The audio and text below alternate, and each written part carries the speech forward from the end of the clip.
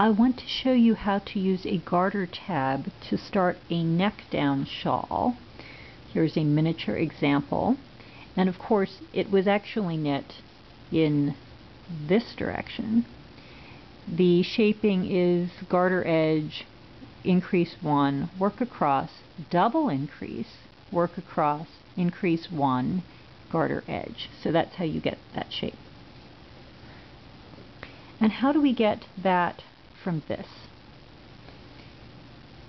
Start by casting on whatever the width is for your garter border. I've done 3 stitches because that's fairly common, and I used the backward loop E cast on here.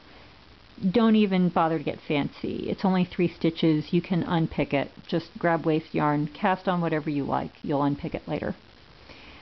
I've then worked back and forth for 6 rows, so 3 ridges, and at the beginning of wrong side rows I have trapped the turn on a vertical lifeline so I can find those ridges later. So I am now ready to turn this little tab into the beginning of a shawl. And here's how I do it.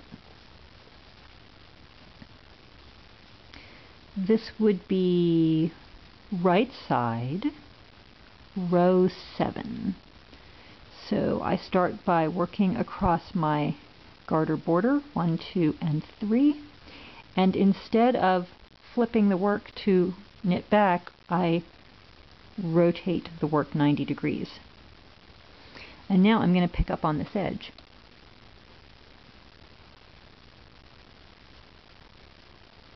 And I could knit up straight off the vertical lifeline, but hey, I can also park it on a needle. And now I can just knit it right off a needle, like I would any other stitches. So 1, 2, 3. And if I really wanted to get fancy here, I could work this instead as the first shaping row.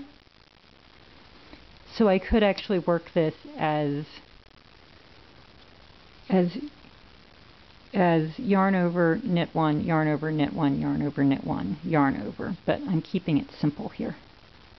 And now I turn again, rotate 90 degrees again rather than flipping the work.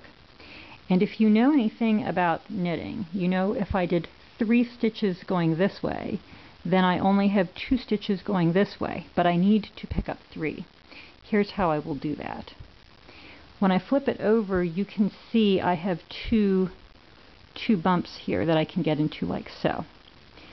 So this first one in particular, I could knit into the front and back, or I could knit it and purl it and then do the second one, and that would give me 3. Or I can do the little trick I've done here, where I came at it with a crochet hook this way, and I got up under that bump and pulled the tail through. And then the tail would be woven in across here later. So that gives me 3 bumps. So let's see if I can knit those up.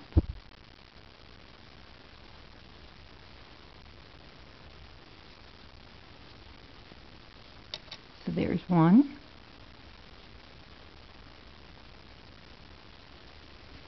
And 2.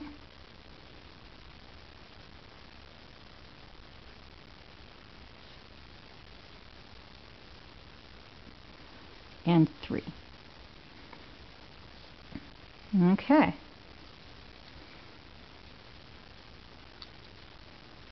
And now the next row would be, you'd turn, the next row would be knit 3, purl 3, because this typically ends up being a stockinette based lace, and knit 3, and later on I would go back and unpick this. And that is how you start a top down, a neck down shawl using a garter tab.